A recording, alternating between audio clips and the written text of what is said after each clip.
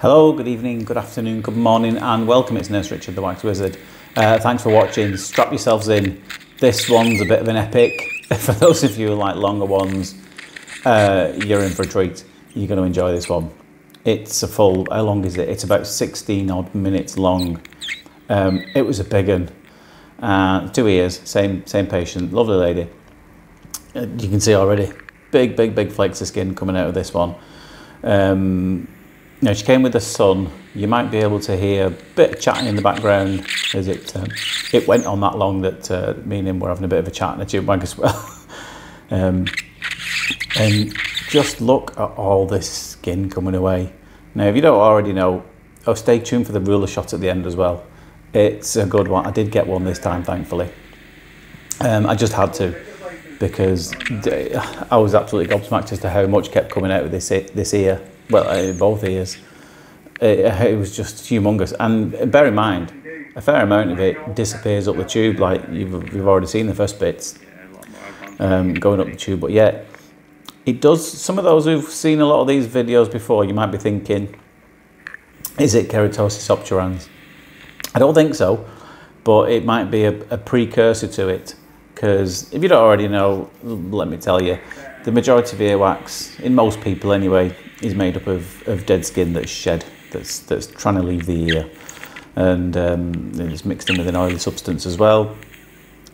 The majority of this does seem to be dead skin, and it does present a little bit like keratosis obturans. And what that is, that's a condition where the skin just doesn't, it fails to leave the ear. It dies, it sheds, it dies, and it falls off where it is. And what you can kind of get, they call it this matrix, so which it kind of has got a bit of this. So, and what that means is it's the more freshly shed layer of skin will be on the outside, then the oldest skin will be on the inside, and you get a difference in colour from out to in. So you'll already have seen the paler dead skin, which is whitish in appearance around the outside of it, and then it'll be a bit darker, and in the centre of it, which you can already see there, it'll be very dark brown, if not black. But the other hallmarks that you need to formally diagnose keratosis obturans really is a bit of pain and possibly widening of the ear canal. Now, she didn't have either of those. Nothing obvious anyway. She didn't say she was in any pain at all. I don't think she'd ever had this done before. But there was no obvious or discernible widening as well. I suspect what might be happening here, you won't be able to tell this, but the ear canal's not completely closed shut, but it is extremely narrow, the exit to this ear. I'm propping it open with the endoscope, that's why you can see all this. Look at this big monstrous chunk coming out. So what might be, there you go. So I'm slowly moving the endoscope back, and the ear's kind of closing in on it. So look, you can just see how narrow that is there, can't you? So what might be happening here is, while the skin's trying to shed and leave the ear, it's just getting stuck at the outside here, at the very lateral aspect. That means the outermost part, nearest to me. It's just getting stuck there and then building up behind it, because it's constantly travelling, like a conveyor belt, commonly described as, and it's probably just building up behind that. That said, I think if we didn't get this now, I think maybe in a relatively short space time, it may well start giving us some pain and possibly widening, and then you probably could diagnose it as keratosis obturans.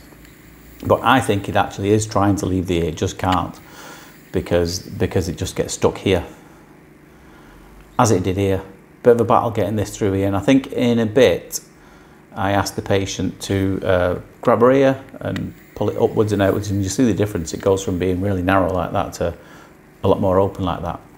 Should have done it earlier, truth be told. It would have made it a bit easier, but I was just in the thick of it. There you go, so you can see the difference now, can't you?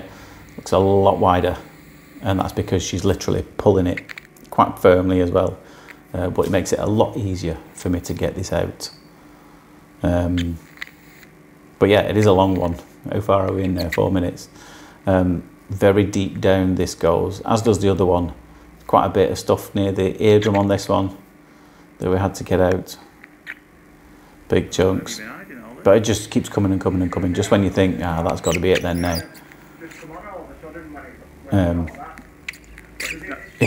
keeps on producing from where it's coming. You're thinking, my word, that must be nearly it now. And every time you get to that point, you're still going and you're like, there's still more left. See, even that you'd think, is that it? And it's not. This is the tricky bit down at the eardrum, where it does get a bit more delicate down here. So I've swapped to the fine end tube, that's the smaller of the two. And it's not going to look spotless as well, this ear canal afterwards. Not far off, but it's not going to be completely spotless. You can just see how messy this is, can't you? I think she had been oiling it a bit, but this is years and years and years worth. And a lot ask me, why don't people notice? They often don't until you kind of call it the straw that breaks the camel's back, so to speak. You know, you could have an ear that's 70, 80, even 90% full. You might not notice too much of a problem. You just think, oh, I just can't hear as well as I used to. And only when that last bit fills in that no sound can get through do people think, oh, maybe there's something else going on here that I need to get checked out. And that's why they usually end up at my door, on my seat. These last bits were really tricky because it wasn't all in one bit. It was just little flakes and chunks.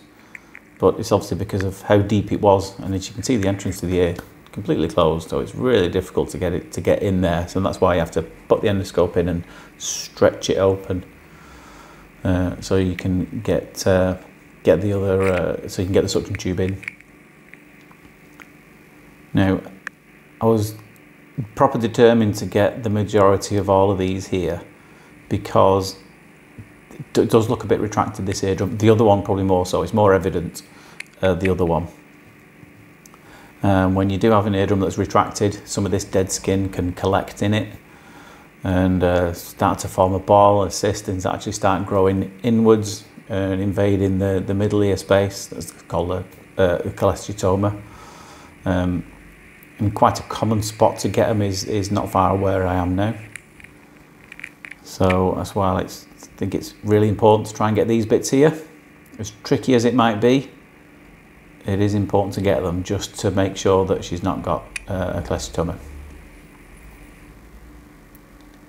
I'm holding that in place to build up the suction, because that's what happens when you latch onto it. The power in the machine increases. If you've ever stuck your hand over the top of the Hoover, you'll notice that an increase in the power in the machine, and that therefore increases the power. Then it holds onto it better. So you can see I'm being ultra cautious and careful down here, because this is the bony part of the ear. A lot of your regulars will know. Skin is incredibly thin, so if you make contact with that, your patient will know about it.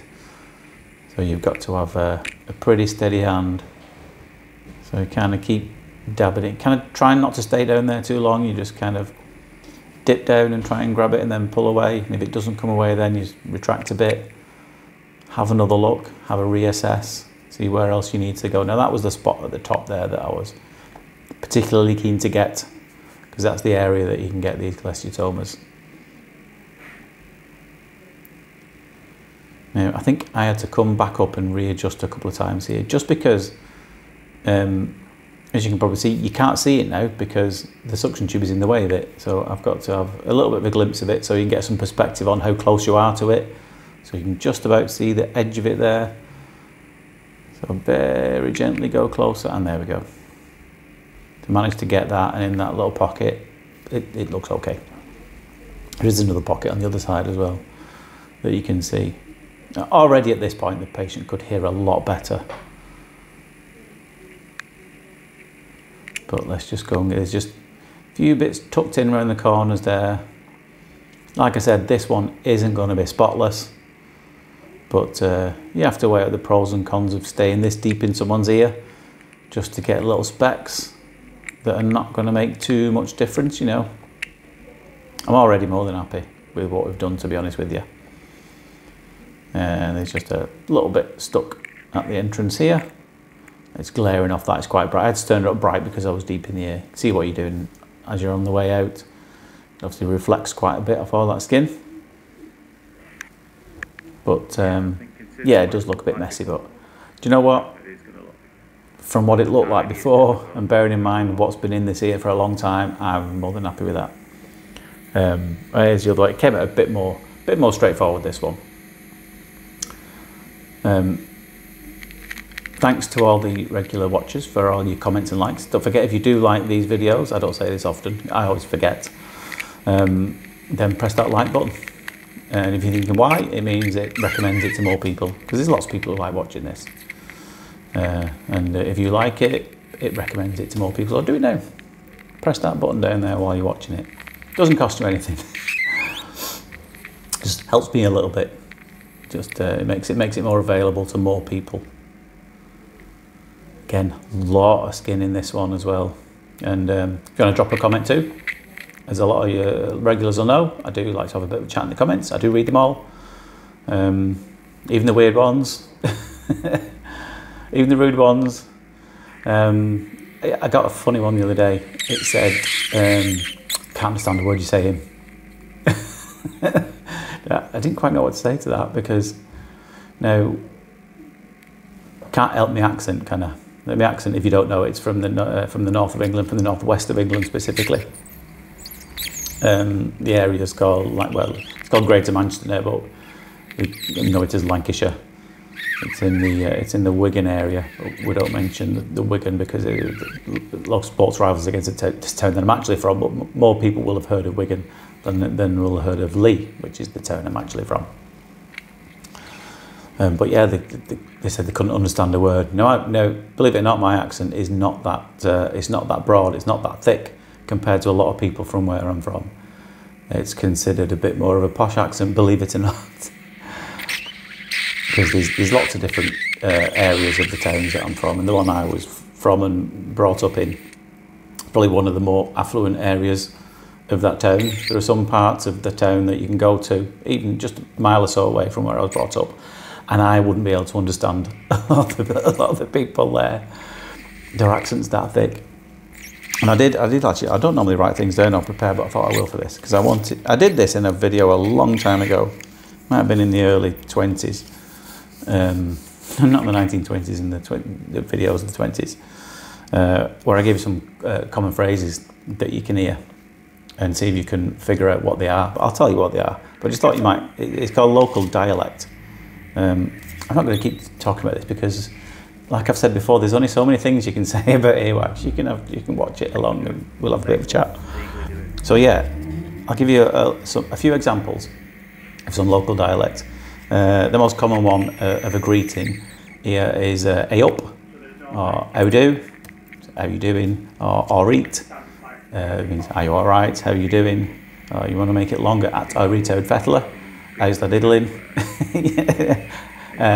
Another one which gets a lot of strange reactions is "hey up cock," or "eat cocker," because believe it, that's a term of endearment round here. You refer to someone as cocker or cock. Obviously not, it means something else wherever you might be in the world. It does mean that too here. Hopefully that doesn't get me a strike on social media and get me a temporary ban. But it's a term of affection, term of endearment. All right, cock, how you doing? Simple as that. When we go for something to eat, it's Friday today. Now, Friday is always chippy tea or takeaway tea. We go to the chip shop. And there's a few things you can get there which you'll have never heard of. One's a babby's yed. Go and look up what that is, or tell me what you think that might be. And you can have that with a bit of pea wet, or you can have it with get some scraps on there as well, or fish bits. And you can also get with your chips, you can have some Manchester caviar. Now, if someone can tell me what that is without googling it, I will be very impressed. Some Manchester caviar. But the town we're from, they call us lobby gobblers. Why do they call us lobby gobblers? Because lobby is the traditional dish around here. It's basically a corned beef stew, corned beef hash, without a crust. It's just potatoes, corned beef, sometimes carrots, stewed. It's proper pauper's tea, you know, but we like it. Right, what are some other local sayings that you might like? Shut up, you cake-hole. You can imagine what that means. Be quiet. It's cowed. Means it's cold. It's cowed. Put wood in thole. That's a good one. I don't know if you can figure out what that is. Put wood in thole, it's cowed. Shut the door, it's cold. Put the wood in the hole. Put wood in thole. When you hear th, it usually means it's short for the. Put wood in thole. The opposite of cowed, it's cracking flags. It's that hot that it's cracking the flags, the pavement. If you're tired, you're jiggered. Here's one. What are you up to? Out and out. You think, what the hell? Out and out. Anything or nothing? What are you up to? Are you up to anything? Are you up to out? What are you up to? Nout, nothing. Out or nout. If you're thirsty, you're spitting feathers. There's trouble at mill. That's a good one. That means ooh, something's going down, something's going on when there's trouble at mill. Because it's a big cotton mill industry around here. The women all worked at the cotton mills, the men all worked down the coal mines. That's kind of how it went. Managed to get all this out because I'm not cack-handed. There's another one for you. Cack-handed, not very skillful with your hands. Now you can see a big retraction pocket in there, can't you? Now I've referred this lady onwards because of these retraction pockets, because she does have some oncology history here. Now I would rather that get checked out. There's usually always a reason, other than it doesn't have to be simple eustachian tube dysfunction, you know, caused by a cold or a virus. That is quite common, especially this time of year, but it is quite profoundly retracted, that one. So needs looking into anyway. But anyway, I hope you enjoyed that, along with some of our local sayings that I thought you might like to know about. I just wanted to give a quick shout out as well. Now I know that some of you carry on watching when the year's done, but I wanted to say thanks to all those people who support, comment. It does mean a lot to me.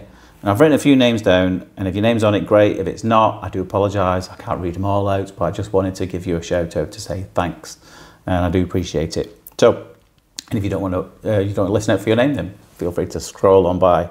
But I've got thanks to Diane Burgess, Kate Smith, Darlene, Terry, Colleen, Karen Walker, Akila, Yolanda, Janice Newman, Lisa, Rob, Pippa, Robinette, Nancy, Sarah Frankham, always leaves a heart.